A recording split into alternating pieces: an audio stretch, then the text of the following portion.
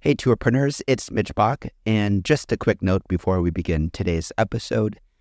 Tourpreneur is currently sponsored by Google. We're thankful for their support of our community, and we are offering with them a completely free course helping you unlock the power and potential of Google's Things to Do program, which is specifically helping tour operators add their tours to Google in new ways that gives you new exposure and more direct bookings.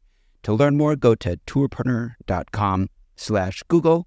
And as always, show notes, more resources, links to our newsletter, our business coaching community, and so much more are available on tourpreneur.com. Now to the episode. Today's episode of the Tourpreneur podcast is kindly sponsored by Checkfront, the booking platform trusted by over 5,000 tour and activity operators around the world. This month, Checkfront is offering an exclusive 90-day free trial for tourpreneurs. Find out more at checkfront.com/tourpreneur.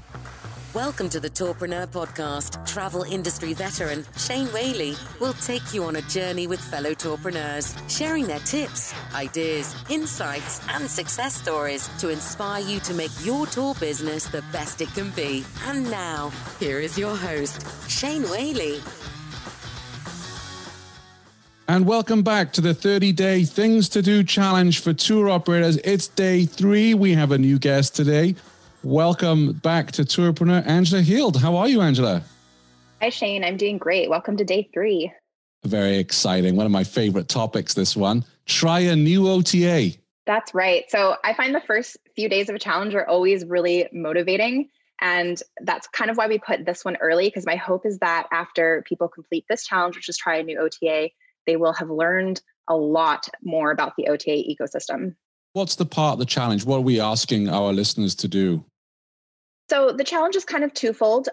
We know that most operators are already using the main OTAs like Viator or Get Your Guide.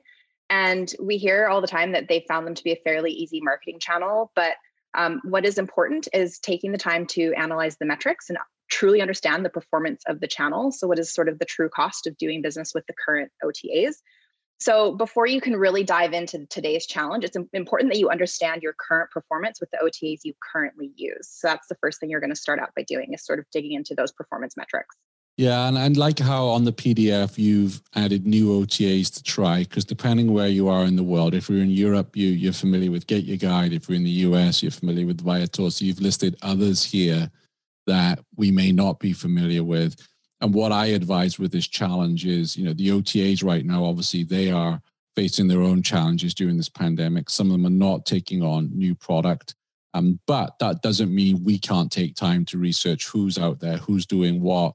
And if you're interested, is to send an email to that OTA and actually start the ball rolling. Whether you end up working with them or not, now is a good time to start the conversations, isn't it?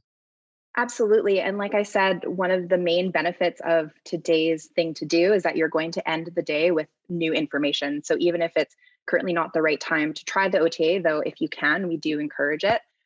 You are going to end with learning more about the OTAs that you're interested in. So to start, you're going to have a spreadsheet with 5 columns.